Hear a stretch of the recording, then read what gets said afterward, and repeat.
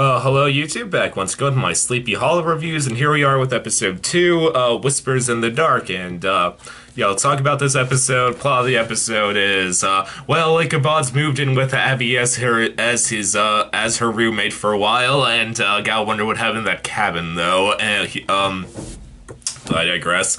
And then, Ichabod is just trying to save the building that they like to work in because, he has very few ties left to his time of history,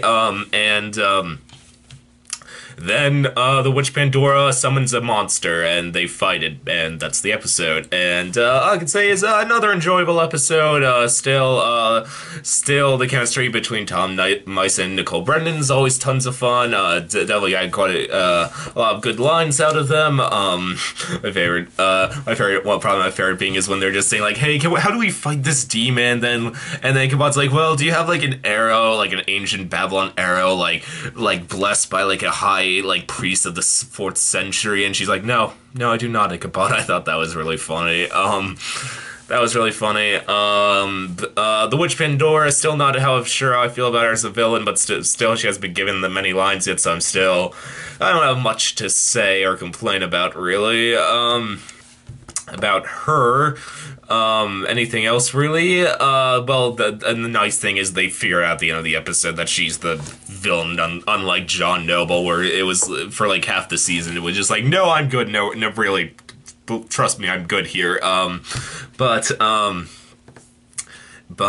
so there's that, and, oh, and you can also learn that she can pull things out of the Pandora's box. You gotta wonder if she's ever gonna send the Headless Horseman on them again, because I'd be happy to see the Headless Horseman against, Ichabod and Abby again. It's been a while since we got one of those scenes.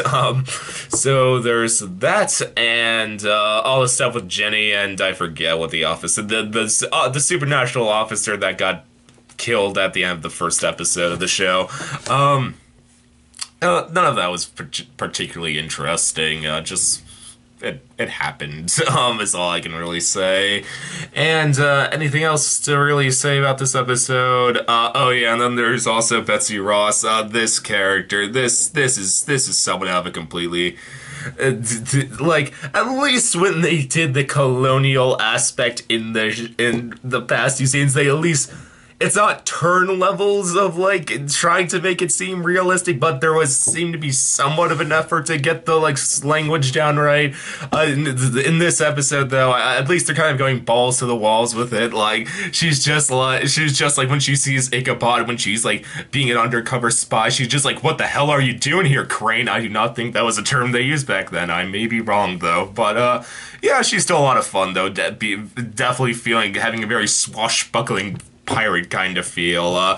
Still waiting for her to show up in the modern time, because God knows that's gonna happen. Yeah, besides that, just another enjoyable episode of Sleepy Hollow. YouTube, as always, please subscribe, and I'll see you next time. Okay, bye.